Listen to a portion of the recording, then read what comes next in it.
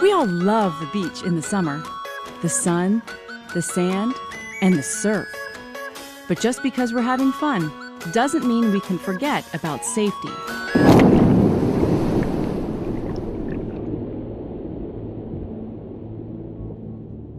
Rip currents account for 80% of beach rescues and can be dangerous or deadly if you don't know what to do. Know before you go. Check local beach forecasts before you head to the beach, and always swim near lifeguards. Look for any warning signs or flags. If you're unsure about conditions, ask a lifeguard. And know how to swim before you venture in.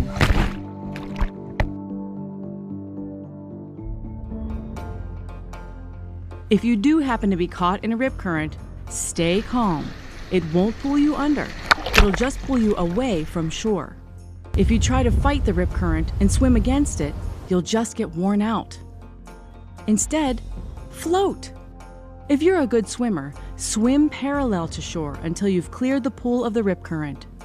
Swim with the waves, allowing them to push you to shore.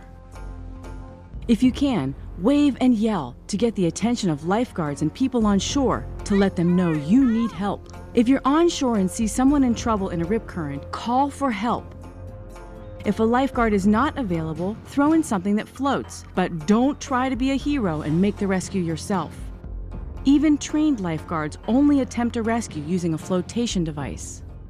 Rip currents can be dangerous, but if you know your options, survey your situation, and stay calm, you can stay safe and continue to have fun in the surf, sand, and sun.